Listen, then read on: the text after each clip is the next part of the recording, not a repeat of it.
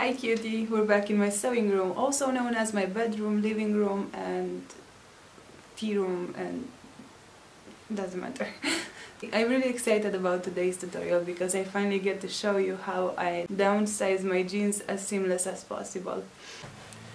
I'm a September Virgo. I do pay too much attention to details, so no shade to other YouTubers that have done tutorials in the past, but it really bothers me when I see that people just take the sides of the jeans and they simply overlap them. And that way this original seam line gets lost and it just looks weird and unprofessional. And so yeah, that method doesn't work for me. I mean, the before and the after are pretty different. I want to take them from the sides and also from the inside. I'm going to undo all the side seams and the inner seams here. But before that, probably I should measure how much I need to take in, because yeah. So, taking your centimeter, grab your jeans. It would be easier if someone helped you pin, measure and write down the excess amount that needs to be removed. So I will have to undo the inner thigh stitches and the outer stitches. Also remove the stitches from the waistband and from the belt loops. I'm going to go grab a coffee with my mom and undo the stitches in the meantime, and I will be back. And we're back. The crotch measurement. You're going to take half of the crotch excess from the front leg and half from the back leg. So just mark half on the front leg now. Because this was folded and it would have been so bulky, they obviously trimmed the inside of the French seam, which I should also do. In order to remove the bulk at the crotch, you need to open up the French seams and cut 2 out of the 4 layers of fabric that there are. As you can see now, it's easier for it to lay flat. So I'm trying to take these 3 centimeters from the crotch and I'm folding the material inside itself. And eventually I want it to blend into the original seam. Simply clip the crotch and the ending. That way the fabric will guide you on how it wants to naturally fold. I know there's probably seamstresses out there that are swearing at me for teaching you guys this, but it works. If it's dumb and it works, it's not dumb. What do we call this? S curve. I'm leaving the back curve intact, and then I'm just, the left side is intact and the right side is stretched out. I'm going to have to measure from the crotch to the side seam to determine if it's sort of equal. 23.5.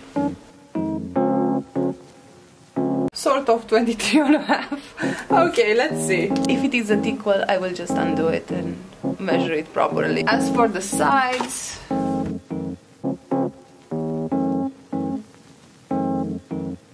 one inch.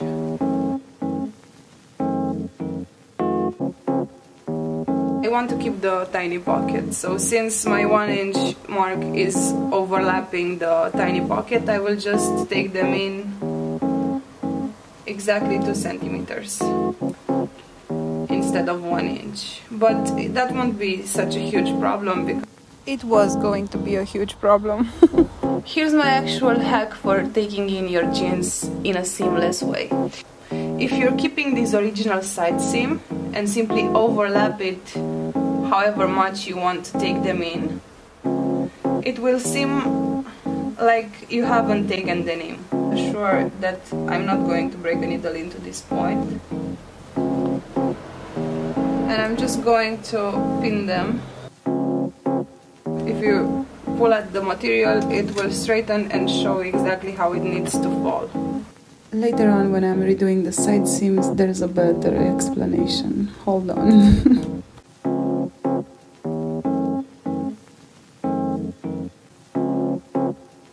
I'm using the original seam as a guide for how much I took them in. And here I'm copying the measurements for the other side. If I just overlap them, they will be equal, because again, pulling at the fabric, it will just lay naturally. Don't worry, baby, the better explanation comes somewhere around the 10-minute mark, I swear. Top stitch here on the sides. And you might want to be real careful where you have this thing. You see it? Best if you go slow around it, because it could break your needle. And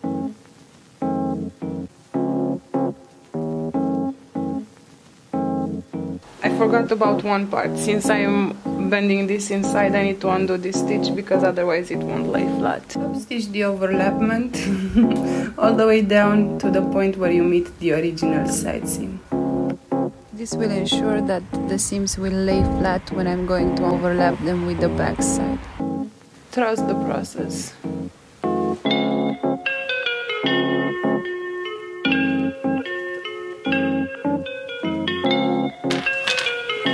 So what I'm doing is I'm pinning the crotch.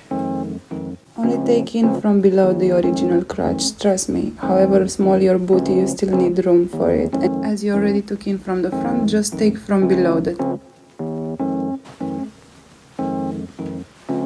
As you can see, here's where I top stitched. And here is where I put it on top. So yeah, let's see how it goes. So sorry for my arm taking most of the screen. I was basically top stitching the front side to the back side where I pinned. I was doing my best trying to only sew the inner thigh seam by pushing it under the foot of my machine while simultaneously lifting the leg from the back so that it doesn't get sewn. Which I of course did. Yes, I am a pro at seam ripping apparently. Second time was a charm. Let's try and replicate the same measurements onto the other leg. Align the seams of the back of the legs and mark where you've sewn on the already sewn side.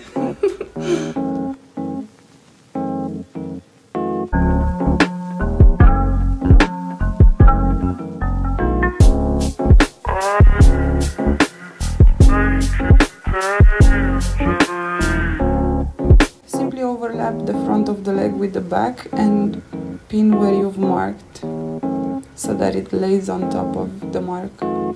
Since I already took the crotch in the front 3 centimeters, the back crotch is intact and I'm just overlapping it where it used to be before. And remember, we're just taking the fabric from beneath the French seam on the back side, not the crotch itself. You need space for your booty, however small, trust me.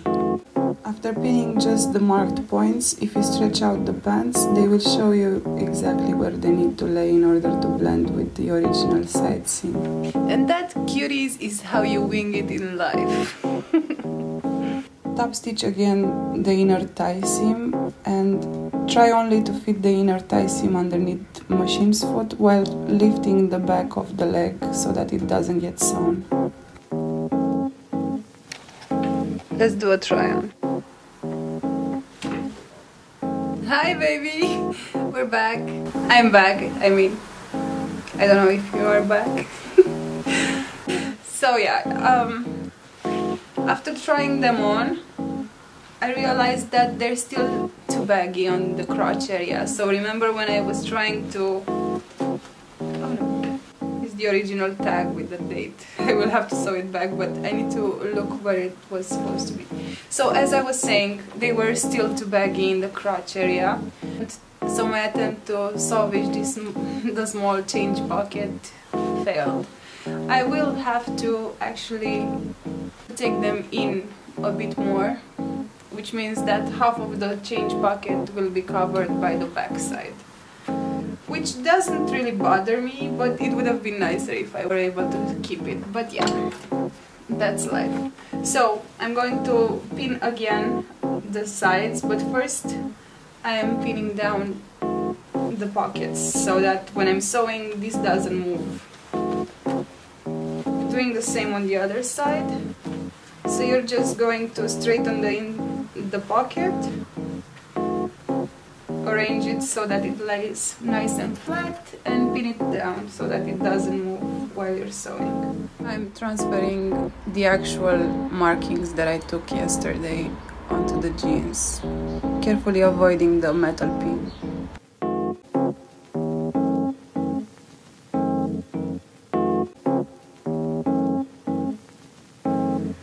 I'm just going to cut this bit out because otherwise my machine won't go over it. The foot is standing pretty low on the machine, and I carefully cut out the inner part of the French seam so that it lays flatter, as I was going to overlap the back side to the front pocket. So yeah.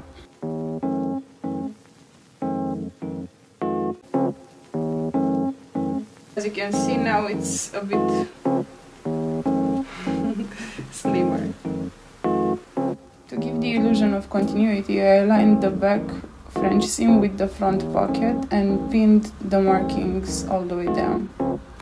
Same as with the inner tie, just overlap the back side on top of the front side and pin it down, because we are going to top stitch the sides. Same as before, measure from the pin to the original side seam and transfer the measurements onto the other pant leg. To ensure that the legs are equal, pay attention to details. For example, if you took 1 inch just above the big pocket on the left leg, make sure you take 1 inch just above the pocket on the right leg. Or try and measure from the waistband down. Say it's 10 inches below the waistband and you took it 3 inches. On the other leg, mark 10 inches below the waistband and take them in 3 inches. Yes, I'm being serious. Now I'm removing the inner part of the French seam on the other side as well. Same as before, overlapping and pinning the back to the front. So find your markings and overlap the fabric and make sure that it's stretched out so that it doesn't crease. You will see what I mean. In 3, 2, 1. And now it's time to top stitch them again, and for the last time, I promise. Let's get to sewing. Sorry, that was a bit up close. Hope I didn't make you uncomfortable.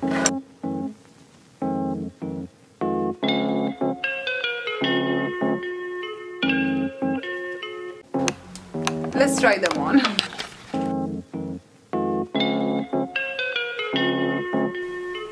I think they're looking better now, and look at the side. You see? I still have the pocket, but it's just a bit shorter. But this is the side. We just have to sew the waistband up, obviously. But they're fitting way better, if I do say so myself. Now let's sew back the waistband. So you know where we overlapped the denim, right? I'm just folding it over and catching it under,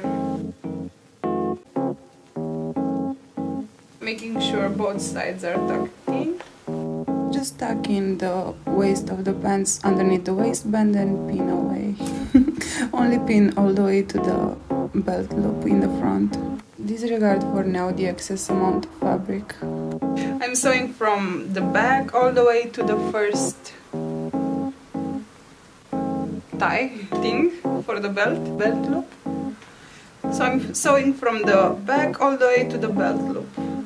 Please let my hyperactive self know if fastening the footage bothers you. Pinning and sewing the other side as well now. Instead of cutting the waistband, we're creating a dart directly underneath of the belt loop to mask it. Gather the excess waistband parallel to the belt loop and mark it. Continue sewing the waistband normally until you meet the belt loop. Start from the opposite direction now, holding down the gather and sewing over it until you meet the rest of the waistband. Ugly, but it's getting hidden under the belt loop, so no worries. How many times did I say overlap? Overlap the waistband. Secure the dart with a straight stitch. Keeping the needle pinned to the fabric, lift up the foot and turn around the fabric to sew the opposite direction for a stronger stitch. Sew back the belt loop to mask the ugly. I'm shortening the waistband on the other part as well.